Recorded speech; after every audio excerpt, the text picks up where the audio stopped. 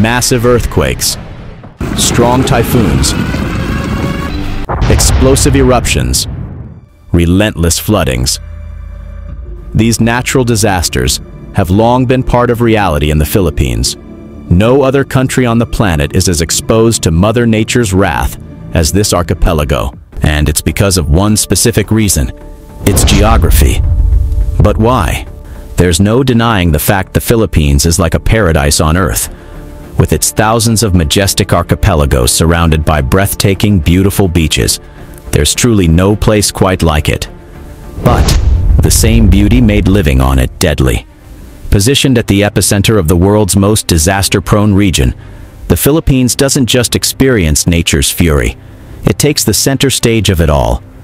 Despite living at the mercy of nature's most destructive forces, more than 116 million Filipinos also get to experience its unparalleled beauty.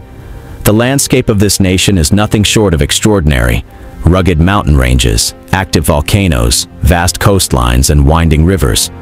All of these tell the story of a nation constantly reshaped by nature's powerful forces. Rising above the terrain are mighty mountain ranges like the Cordillera Central, home to Mount Pulag, the country's third highest peak at 9,600 feet. The Sierra Madre stretches along Luzon's eastern coast. This mighty mountain range acts as a natural barrier against Pacific typhoons. In Mindanao, the formidable Mount Apo, standing at 9,692 feet, claims the title of the Philippines' tallest peak. It's home as well to some of the most beautiful volcanoes like Mayon, with its picturesque perfect cone, and Taal, one of the smallest yet most active in the world. Beyond the rugged highlands, the Philippines is surrounded by water. With an astonishing 35,000 kilometers of coastline, one of the longest in the world, the country thrives on its rich marine ecosystems. Underscoring its significance, the country hosts the center of global marine biodiversity, the Tubataha Reef. This underwater sanctuary is home to 75% of the planet's coral species and 40% of the world's reef fish. Its beaches need no introduction. Boracay and El Nido repeatedly grabbed worldwide headlines due to their unparalleled beauty. Rivers and lakes thread through the islands, sustaining both nature and people. The Cagayan River in Luzon, the nation's longest, and the Agusan River in Mindanao are vital for irrigation, transport, and freshwater supply. Meanwhile, Laguna de Bay, the largest lake in the Philippines, and Lake Lanao, an important cultural site for the Maranao people, reflect the deep connection between Filipinos and their waterways. The Philippines isn't just blessed with paradise-like destinations, it's also a biodiversity wonderland, home to over 52,000 species of plants and animals, half of which exist nowhere else on Earth.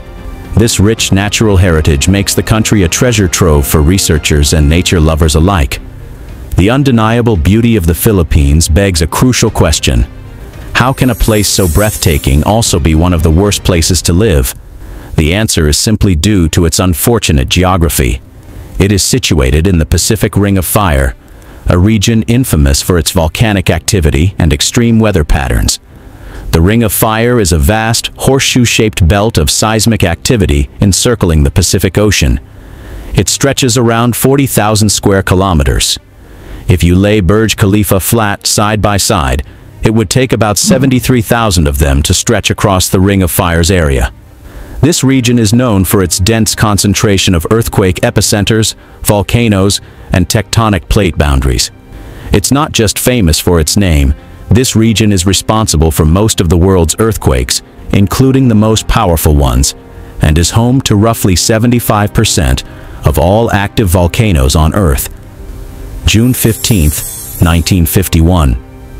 The largest volcanic eruptions of the 20th century happened through Mount Pinatubo.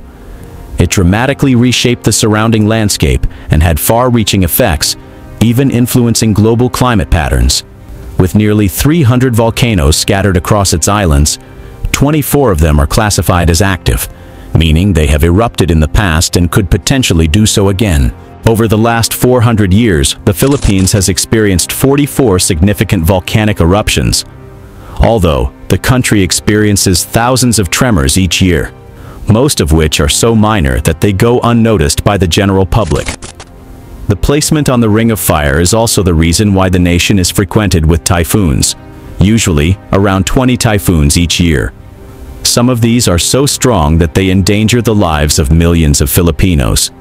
To explain this phenomena, we need to look at the effects of the heat generated by volcanoes in the country. This heat warms the surrounding environment, and when combined with the tropical waters of the Pacific, it creates the perfect conditions for cyclones to form. As a result, the Philippines finds itself squarely in the path of these powerful storms year after year. Since typhoons thrive on warm ocean currents, countries like the Philippines, situated in this heated zone, become prime targets for these powerful storms.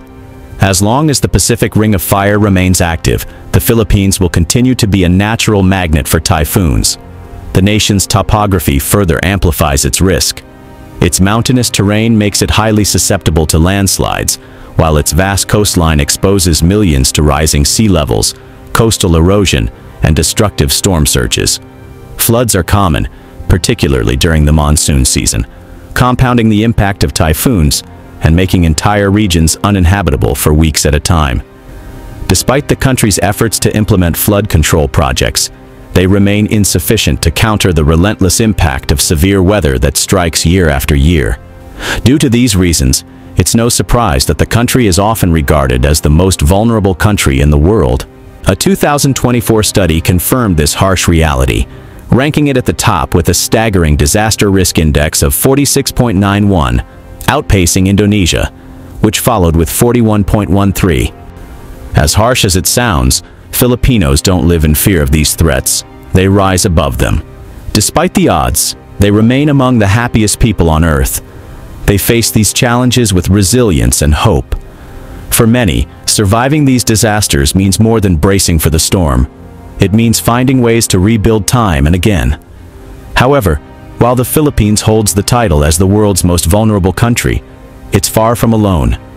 In reality, all of Asia bears the weight of being the most disaster-prone region on the planet. This continent witnessed some of the history's deadliest earthquakes, typhoons, and tsunamis. This leads us to our next question. Why? Well, this is due to a combination of factors. First, due to its volatile geography. Then, coupled with extreme climate patterns and sheer population density, which are complete recipes for disasters. The continent's vast and diverse landscapes, from towering mountain ranges to sprawling coastlines, place it squarely in the path of typhoons, earthquakes, floods, and droughts. Factor in rapid urbanization, and the impact of these disasters becomes even more severe, leading to widespread destruction, economic upheaval, and loss of life. Geographically, Asia sits at the intersection of several natural forces that seem almost determined to test its resilience. Much of East and Southeast Asia lie within the infamous Pacific Ring of Fire. But it's not just the shifting Earth that makes Asia a hotspot for natural disasters. Its climate plays an equally destructive role. The region sits directly in the path of powerful monsoons and typhoons that unleash torrential rains, brutal winds, and catastrophic flooding. Droughts, too, are a recurring nightmare. Countries reliant on seasonal rainfall, like India and China, face extreme water shortages when the rains fail. Intensifying this already volatile landscape is Asia's sheer population density. Over 4.2 billion people packed into a mere 7% of the world's landmass. This immense concentration of humanity means that when disaster strikes, the toll is often measured in tens of thousands.